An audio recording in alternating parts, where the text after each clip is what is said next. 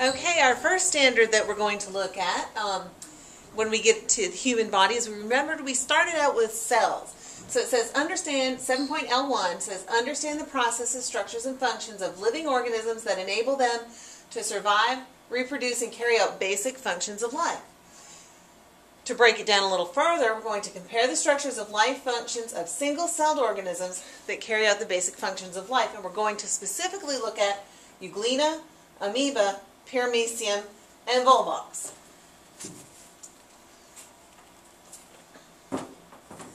Now there are 5 basic functions of all living organisms. They all have to move at some point in their life. They all have to take in food. They all have to reproduce. They have to be able to detect their environment, and they have to be able to get rid of wastes. If you remember back in your interactive notebook on page 20, you had to do some lab drawings for me. So you can get those out and look at them, and then you don't have to redraw these unless you didn't get it done back in September. The first example that we need to look at is amoeba. Amoeba is a single-celled organism that has an irregular shape. I've labeled the nucleus, the food vacuole, and the cell membrane. Very basic things. The next one that I want you to look at is the paramecium. Paramecium has cilia, the little hairs that are all over it. Has a contractile vacuole where it actually stores some things, and it has a nucleus, so that's the same here and here. Euglena is a little bit different. It has a flagella on it, a contractile vacuole. It has a nucleus just like the others, and it has chloroplasts. That makes it a little bit different. The chloroplasts enable it to do some process that plants do. Do you remember what that is? Photosynthesis, you're right. It also has an eye spot. That's kind of unique for these.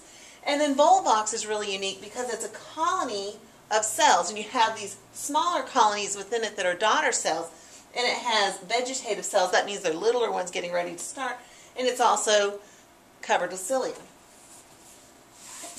Now, the unique thing about all of these different organisms that we're looking at is that they all move in different ways. So motility is the same thing as mobility, and it means that how do they move around? Amoeba has cytoplasmic streaming, and that means all of that liquidy jelly stuff like you'd find on the inside of an egg before it's cooked. It's runny, and it all rushes out to all the different legs, and it produces something called pseudopodia, or pseudopod is one of them. Pseudo means false, podia or pod means foot, and it actually grows out of false foot, and it grows around whatever it's going to eat. It makes a vacuole so it can store it, and then it digests it.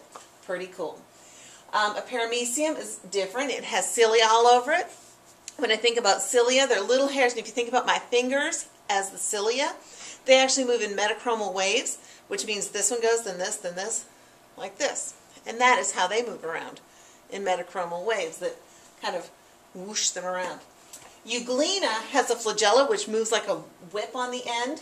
It also has the chloroplasts that allow for photosynthesis I mentioned a minute ago, and it has an eye spot to help detect its environment. That's what's unique about euglena, and it gets around, like I said, with flagella. Volvox is a colony of ciliates. That means organisms with cilia. Some of them could contain chlorophyll. Some of them probably do. So if they have chlorophyll, they also can undergo photosynthesis. Not hard.